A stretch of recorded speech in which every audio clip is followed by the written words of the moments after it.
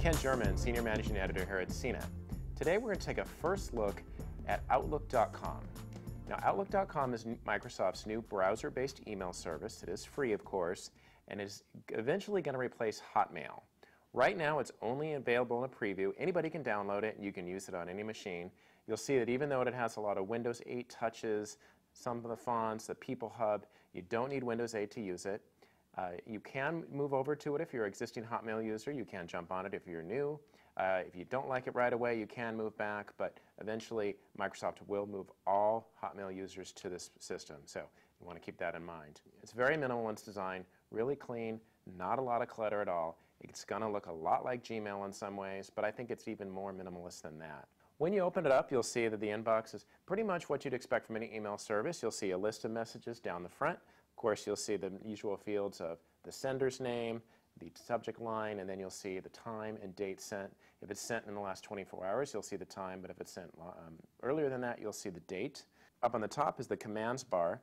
You can actually go over and change it to a few different colors, but that bit of color is really the only bit of personalization here, and I still think that's fine because it just keeps the email inbox just what you need to know. It's surfaced directly. You can add a preview pane in Outlook.com, so to do that, you just go over to the side here, click on the cogwheel, and add preview pane.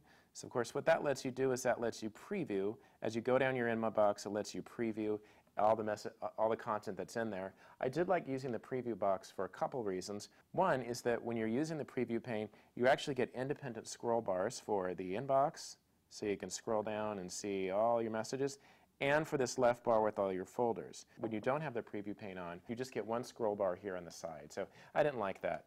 Also, you'll notice that there are ads over here.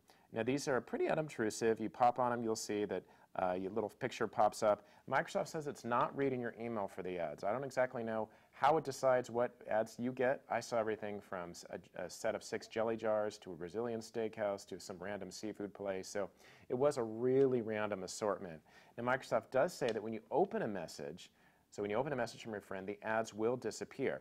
And I found that to be the case, but only when I was using this preview bar. So if I went to a message that actually I just sent myself and clicked on it, you'll see that the ads disappear. But if I go back and I remove that preview pane and I click on the same email, then you do see ads appear on the side. So not really sure why that's happening. I'm going to check with Microsoft. Now Outlook.com does have a People Hub. Now that's going to be straight out of Windows Phone, straight out of Windows 8. To get to it, you just go to this arrow, and you'll see a mail, calendar, you can SkyDrive. Actually, it is hooked in with SkyDrive, so you get a lot of storage thanks to that. And you have a People Hub for finding all your contacts.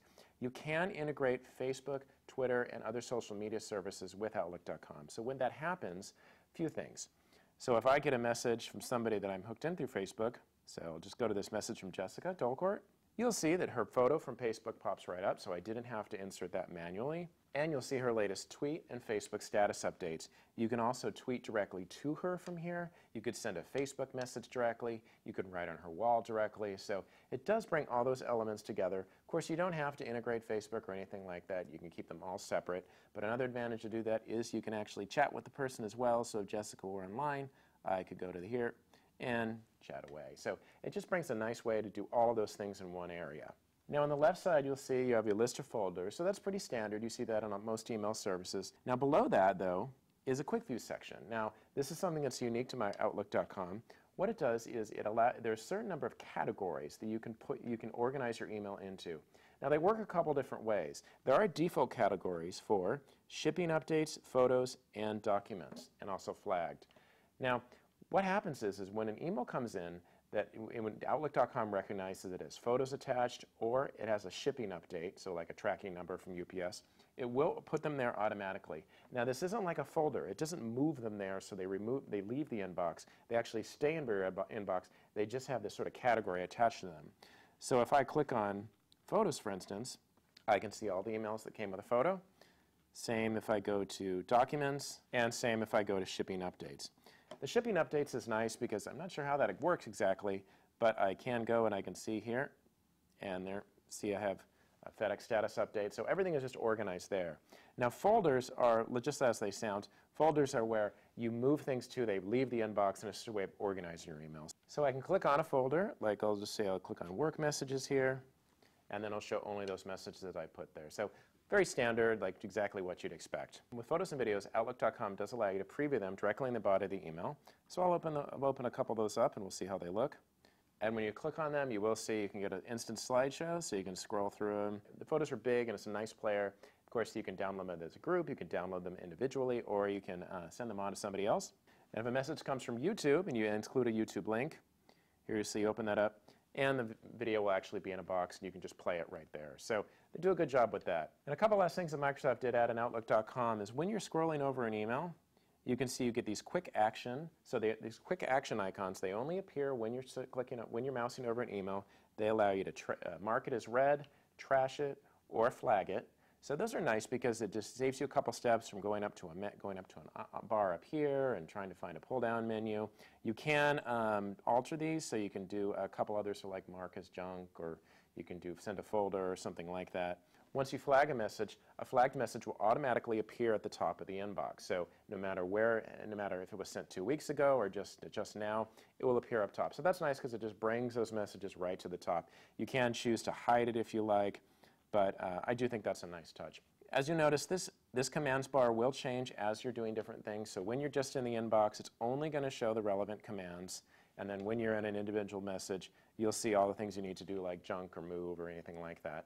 Microsoft does promise a couple spam filtering features. One, it tries to make a designation between obvious spam, so things like a Nigerian, you won a lottery thing, or what it calls gray mail. And gray mail are newsletters, they're daily deals, they're the specials you get when you patronize a retailer and then they start sending you something every day. Some of those things you may want, some of the things you don't. So Microsoft does allow you to do what's called a schedule cleanup function. So if you go to Sweep, you click on there, you go down to Schedule Cleanup, and then you can do things like delete all the messages from a sender, you can delete all messages older than 10 days, or you can designate the messages that you want saved and the messages that you don't. Microsoft does say that if you want to block an email, it will make an attempt to block all future emails from a sender and attempt to unsubscribe you. Now, my only question about that is, if it makes an attempt to unsubscribe you from an obvious spammer, does that just tell the spammer that your email exists and you're going to get more? I'm going to have to wait and see. I've only been using this for a few days, so I can't really gauge its spam effectiveness. I only have a few messages in it. It was a brand new account for me. So I'll have to see over time exactly how that works. But it's nice to see those spam promises. You know, spam plagues everybody. We all hate it. So hopefully Microsoft will do a good job with that. So that's Outlook.com. I like it in its first stages. I think that it has a nice, clean interface. It's very easy to understand. There are some nice features. I like that quick view. I like those instant action items that just appear when you're mousing over your email. And I like all the Facebook integration and Twitter. I know that's not going to be for everybody, but if you have a real digital life and everybody's integrated, it's going to be a great step. You can get an Outlook.com account starting now, so your email will be so-and-so at Outlook.com. And then moving forward, if you're Hotmail users, you'll have to get here eventually.